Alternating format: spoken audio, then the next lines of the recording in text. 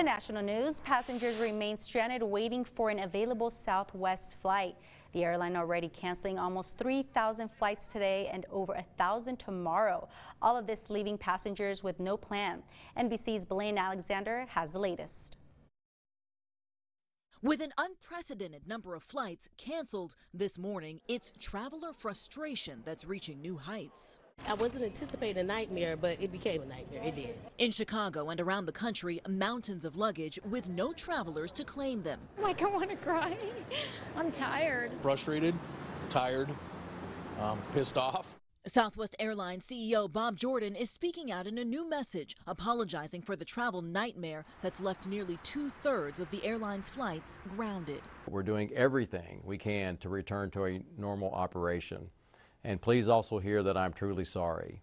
For a third straight day, Southwest has canceled a majority of its flights, slashing a whopping 2,500 flights Wednesday and nearly the same amount for Thursday, leaving thousands of passengers stranded during the holiday week. I got here at 4:30 a.m. for our 8 o'clock a.m. flight, which was delayed, and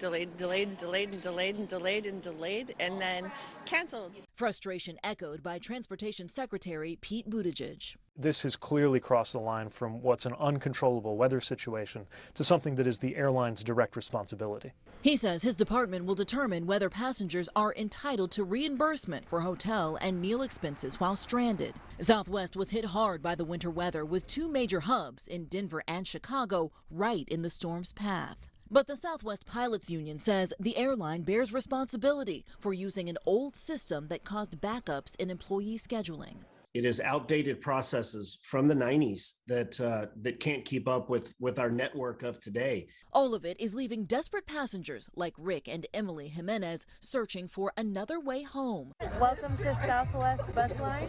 They took a 13-hour bus ride from New York to Atlanta, hoping for better flight options in a different city. We're just trying to get home to see our 2-year-old son to do Christmas with him.